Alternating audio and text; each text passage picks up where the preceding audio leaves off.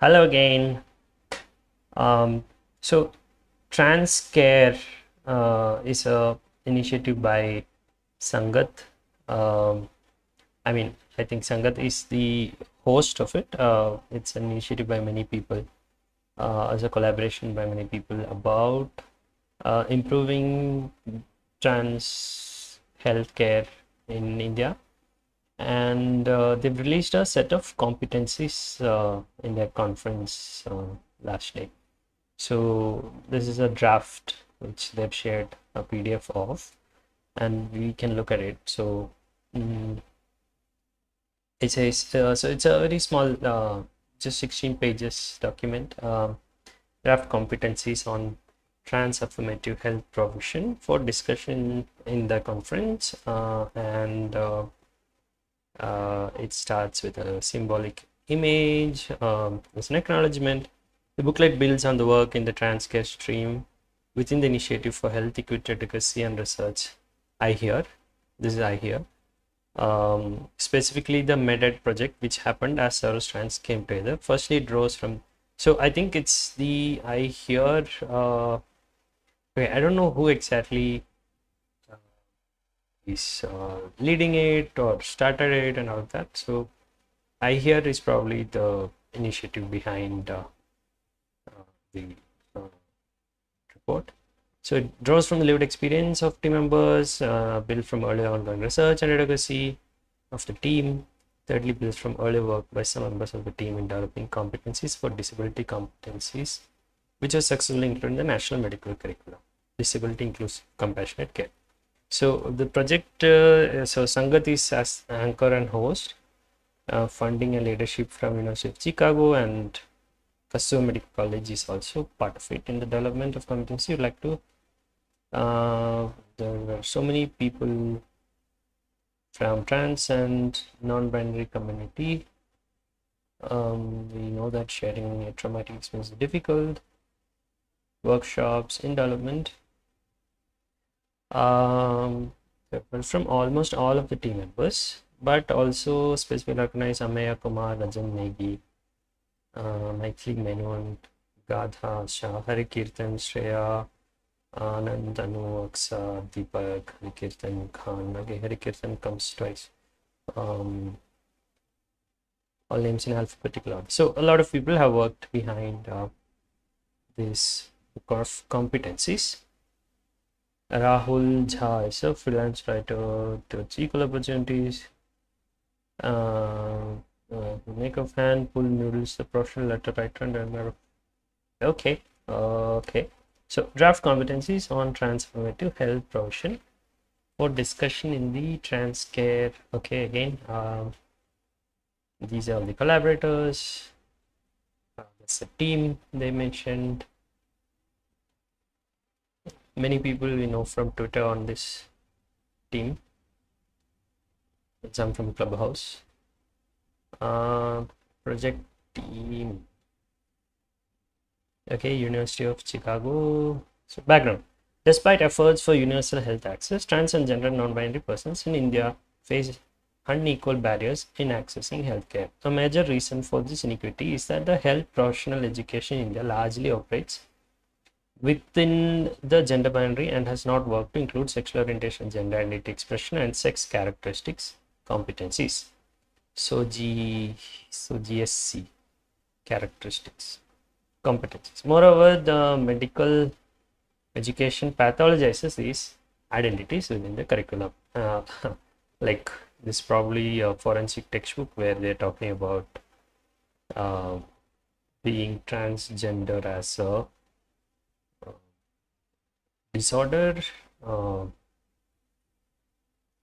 things like that. So in 2019, the government of India passed the Transgender Persons Protection of Rights Act, which mandates governments to take measures to review medical curriculum and research for doctors to address their transgender specific health issues. Due to inaction, recent legal interventions from country like the Kerala from courts of the country like the Kerala High Court and Madras High Court have pushed for these conversations to create active change. This has led to NMC to release a mandate for omission of harmful content from the curriculum. Like, do no harm.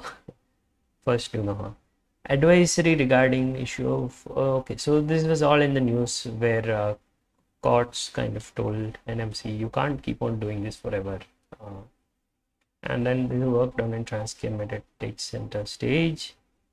There's a lack of transformative so basically things are being omitted now, as in harmful things, harmful and wrong stereotypes are being omitted now, and now is the time to add useful things, in the sense it's not about just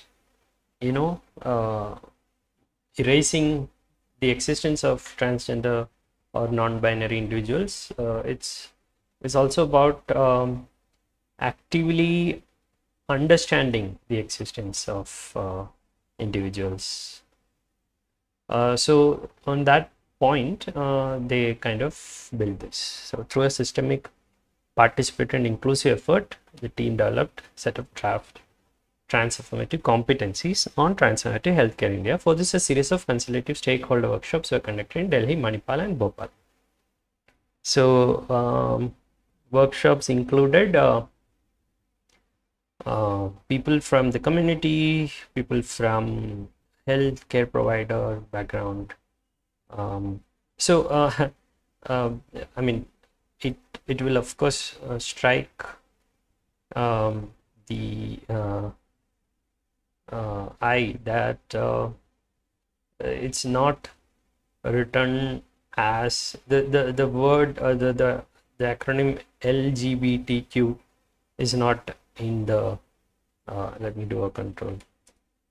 Okay, there is a mention of LGBTQ in a different project of I Hear Peers for Equity, but apart from that, this whole document is specifically focusing on trans and non-binary individuals. So I mean, it's in that sense it's an attempt to bring to the front the issues that are specific to the people from these communities, which are not really addressed when we club LGBTQ like that in a group. So it's not a the experiences of communities within that umbrella are not unique, and therefore it's kind of important to focus on individual verticals of community. So they did workshops, analysis, and then reached these competencies. So this was reviewed in the conference and all of that, consultative workshops. So a queer affirmative person said, I remember that when the first trans person walked into my outpatient department, I immediately felt that I became this other person that I wasn't very proud of. I immediately felt that I became this other person. Yeah, I wasn't very proud of.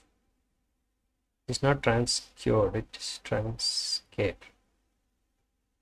Okay, I didn't really understand this particular quote. Maybe if I knew the context, it would have been easier. Another question. We require care to be given, which is considered cosmetic for other people, but it is life-saving for trans people. Yes. I've had very transphobic experiences in the hospital, despite the hospital having had a lot of trans patients. Asking my old name and asking questions like, back when you were a girl, how you were. That's how they worded it. Okay. There are surgical procedures which are done on cis women, but when demanded by people who are gender incongruent, are denied because somebody feels that it is not ethically right. Okay. Then a nurse came and said, I will not put injection to this person, you find someone else. So basically, I think a lot of instances of discrimination in healthcare is being discussed, and it's kind of come to the stage for drafting competencies which will help avoid this discrimination and make healthcare a accessible and inclusive space. So Not very sure what IMG IHP stands for. Okay, Indian Medical Graduate and Indian Health Practitioner. Transgender non-binary, double parties, world professionals of the transgender health, and Indian Professional Association for Transgender. So, okay, we're back to page 1. I mean, page 10. So, doc, let's call them medico. A medico should be able to communicate with the. Okay, so because I attended the conference also, I mean, virtually, I know that they were focusing mostly on doctors and MBBS doctors, if I'm not mistaken, and therefore I'll just call medico.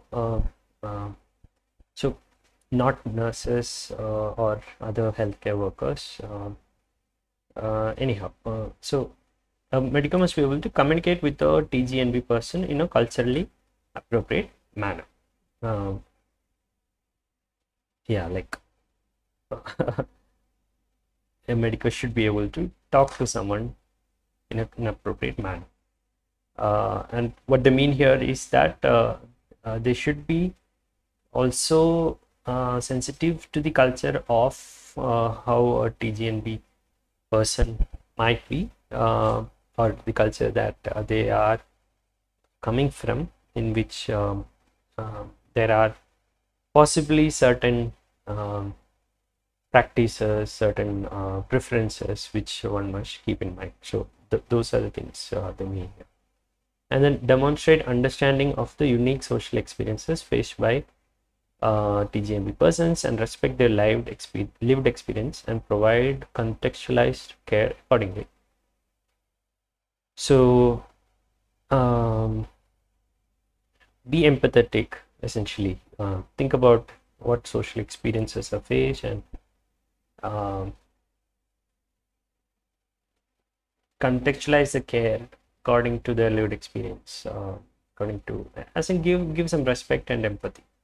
Describe the facilitators and barriers to treatment seeking behavior unique to TGNB persons. So I think this is a very interesting point, because if you ask doctors, they will, a lot of them will say, oh, these transgender people, they don't come to, their health seeking behavior is very poor. They are not interested in health, or their behavior, this is a behavioral issue that they don't come to seek care. So I mean, there is a nice paper about behavior, individual behavior as a determinant of health, which I'll link to in the description. But basically this is very insensitive about the backgrounds and the barriers that are faced by a lot of people from various communities, and just talking about it in terms of health seeking behavior or treatment seeking behavior is rather insensitive. And the competency is about what facilitators and barriers exist which are unique to TGNB persons. So that, and then develop innovative strategies to make the healthcare of TGNB persons affordable and accessible. Essentially, they're coming a bit into community medicine / public health kind of field. How do you make healthcare accessible, affordable, provide healthcare services in a way that is affordable, accessible, and culturally acceptable, demonstrate awareness of all current central and state level government laws, policies, and schemes in India with respect to TGNB persons, and should be able to guide them and counsel them in availing appropriate provisions.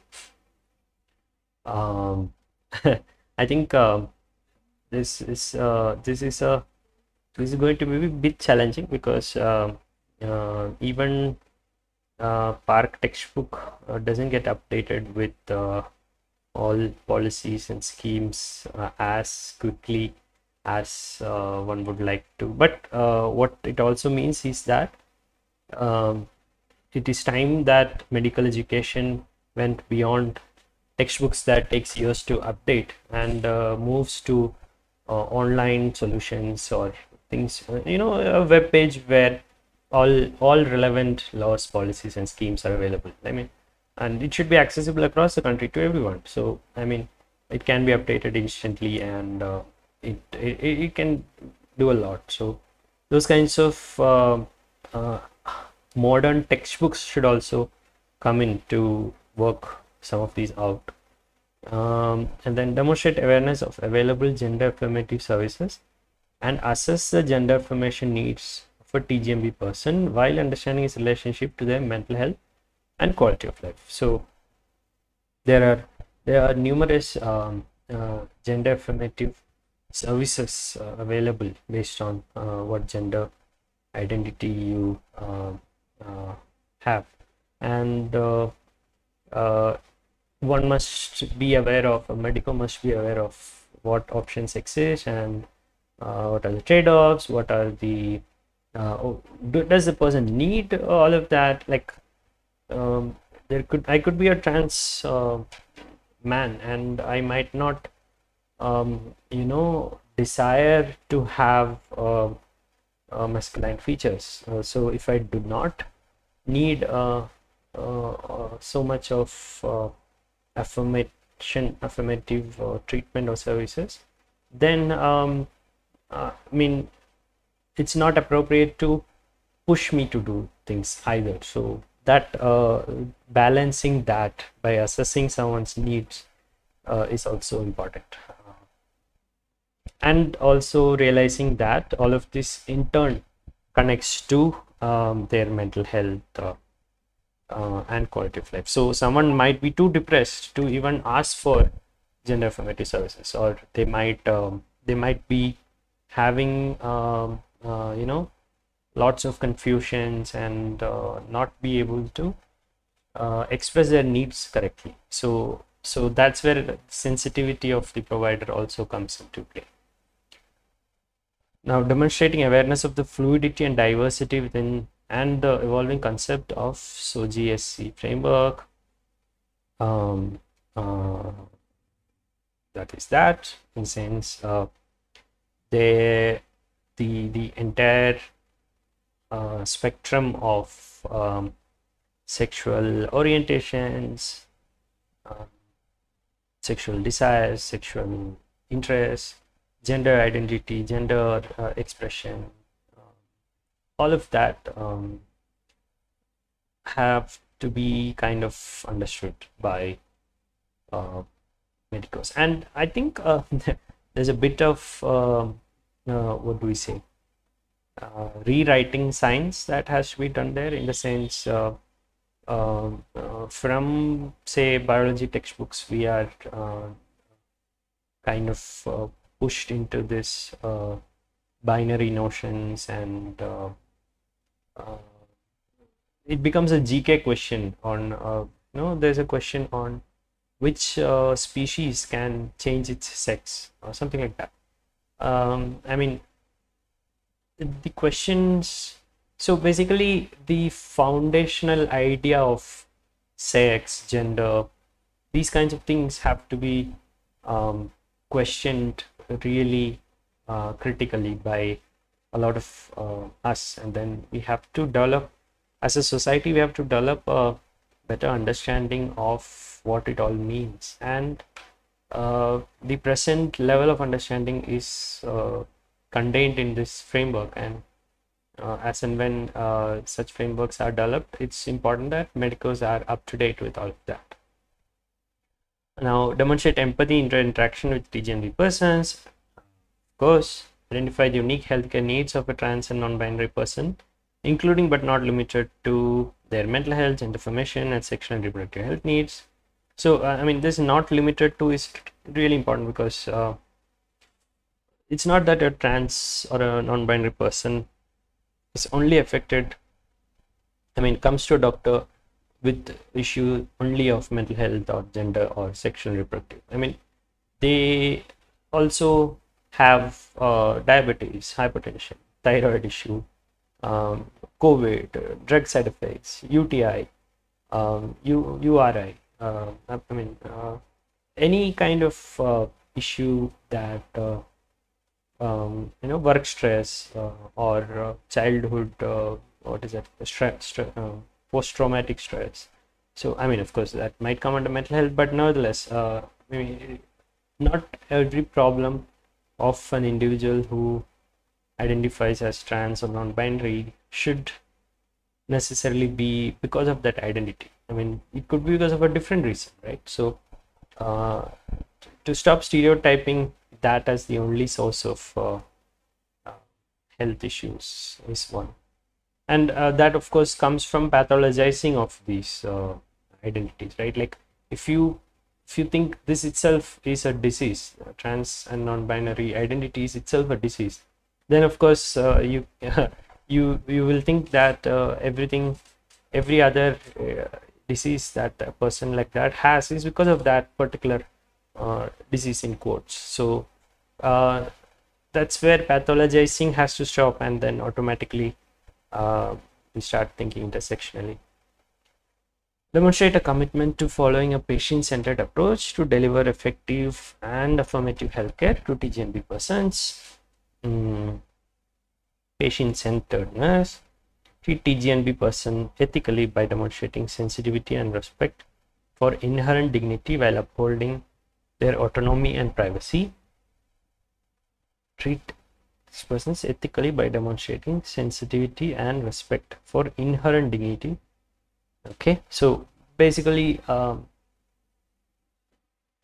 again, respect, autonomy, dignity, empathy. Treat them also as human beings is what it says. Treat us as human beings. Like, why not? Why would we be relegated to a different class? Demonstrate awareness of their own power and privileges and how it influences interactions and decision making with TGNB persons. Demonstrate awareness of their own power and privileges and how it influences interactions and decision making with TGNB persons.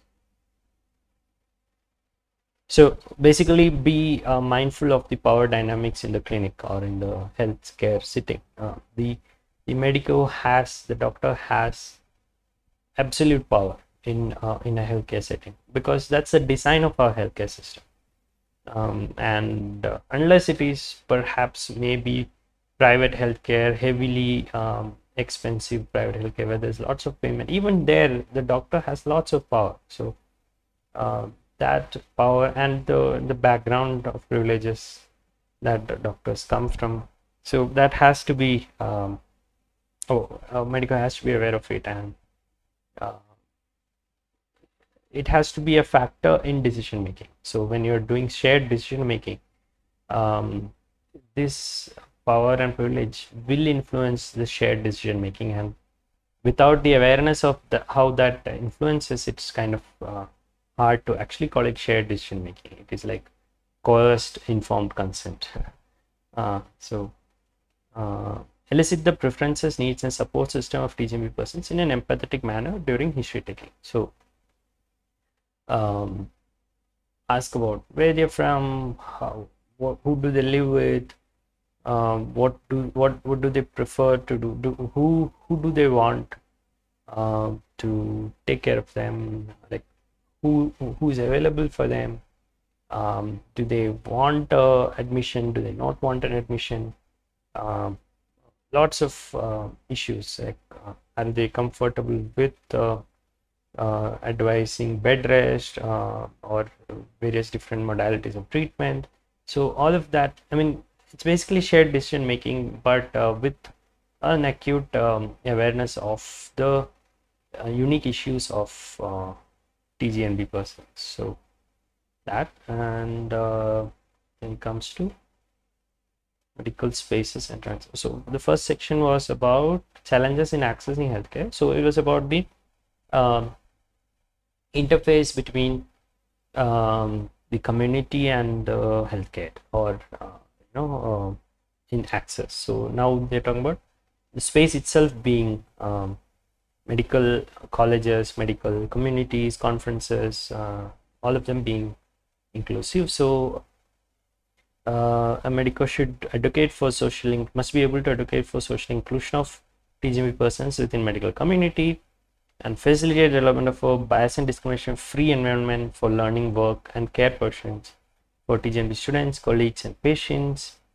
So this is about affirmative action, inclusion, getting people, uh, creating a safe and welcoming space within the medical community for people, and facilitate development of an inclusive infrastructure for learning, work, and care portion of TGM in their healthcare. So here it said discrimination-free environment for learning, work, and care portion. Here it said for inclusive infrastructure for learning, work. So basically, discrimination free in mind and also in physical infrastructure. Advocate for not necessarily physical alone, it can be even be soft infrastructure like policies, things like things like say let's say there's an award for the best scoring. I mean, it makes no sense, but I'm just going to come with an example of a policy that's not inclusive. Okay, so there's an award for the top scoring male in anatomy and the top scoring female in anatomy. Like, if that's the case, then it's creating a software infrastructure is pretty bad for someone who identifies neither as male or female.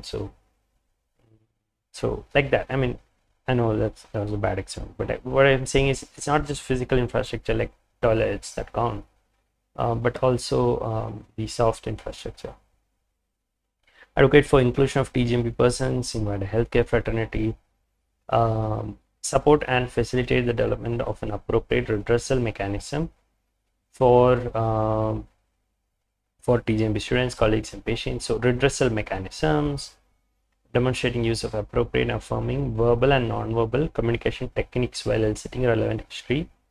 Lots of things like culturally appropriate language, referring, not misgendering someone, then being sensitive about the various kinds of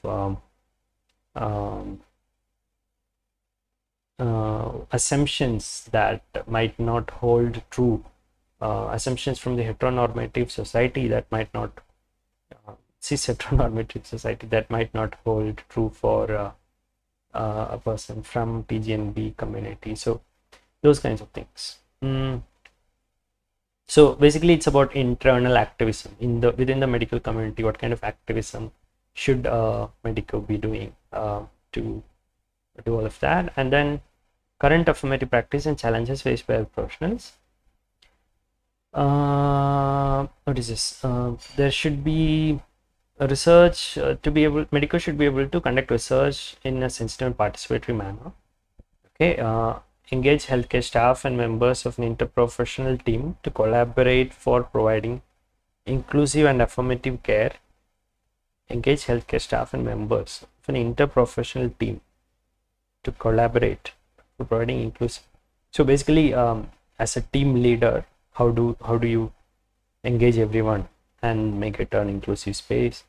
Provide primary healthcare services and be able to coordinate care with appropriate facilities by developing an appropriate referral plan and to provide affordable healthcare services, including specialist services.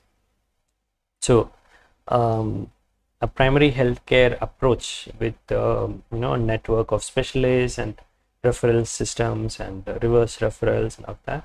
Demonstrate awareness about standards of care in care of TGM patients, such as WPATH IPATH guidelines, and practice gender affirmative care in line with guidelines. So basically, the guidelines would have to go into the textbooks. Okay, that's it. So the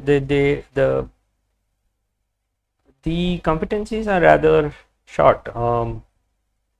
I mean, you just make sure. Yeah, that's the end of it. So basically it's about being a better doctor in the consultation, and being a better leader in the community, and uh, in the sense an activist within the medical community, and being a and some this is a miscellaneous bag, I guess, bag of ideas, provide. So basically, uh, a lot of, I think, these competencies are all related to provision of care, and except for this section 2, where it's all about uh,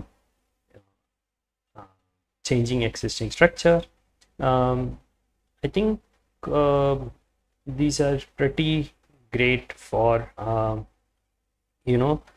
influencing the curriculum, influencing the way um, uh, way a person is treated, empathy building. So one of the greatest things about this competencies is that, I mean, if such a thing is implemented, if and when such a thing gets implemented, the see, things like demonstrate empathy. So you can't um, of course you can be empathetic to one kind of people but not another kind of people, but nevertheless, I mean, if you start to empathize with someone, then there's a good chance that you will start to empathize with a lot of people. So um, things that are in this are going to be helpful for a lot of people. It's not there's not a lot of groundbreaking things in this.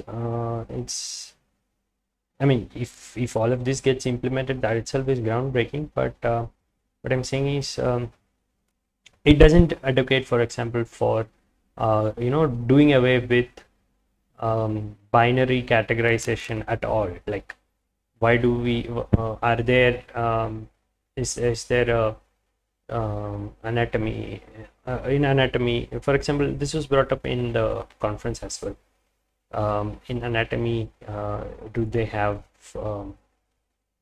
transgender bodies, I mean cadavers? Why is only male and female? Why is there there's a very clear binary in anatomy? Even in physiology, perhaps a lot of textbooks are still in binary. So it doesn't advocate for completely doing away with binary everywhere. It's only talking about being aware of that non-binariness and transness. So I think they've tried to make it practical to be taken seriously. Otherwise, there's a risk that people will just ignore all of that. So they've not tried to, like science and data talks about in querying science. Why do we have categories that are, science is all about categories, right? Like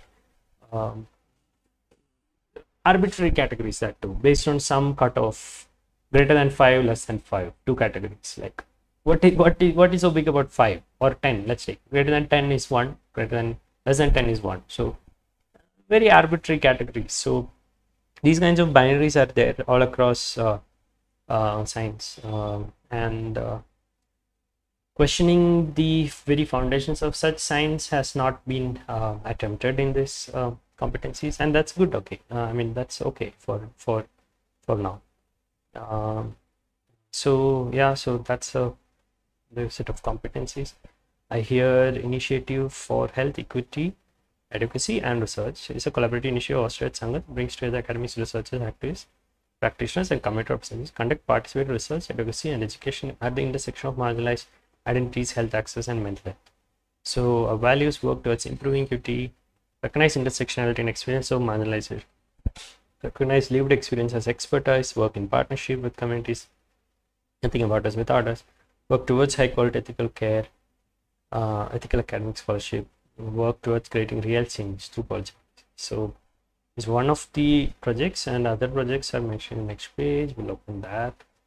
I here is an initiative for vaccine equity, study,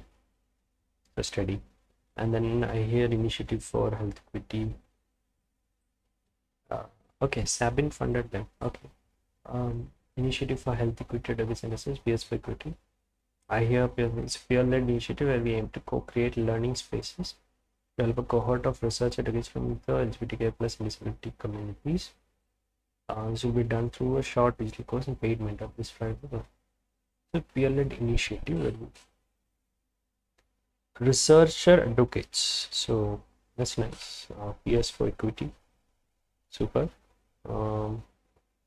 Cure closes a workplace initiative support psychosocial needs of current employees at Sangat Bhopal. The project connect Q&T employees to affordable cure affirmative counselors, involve workplace to learn together about discuss among proposed policies to safeguard rights of employees. So that's interesting. Cure ambassadors aims to set up a network of students faculty across college campuses in India that will facilitate exchange of ideas towards making campuses spaces square friendly. Virtual in-person sensitization, co-learning sessions. Transcript COVID-19 is a qualitative study.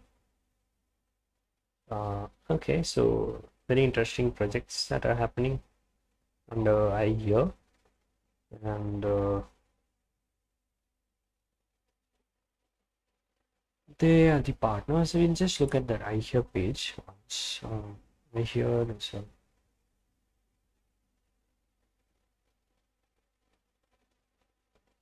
nice. So interesting, very nice.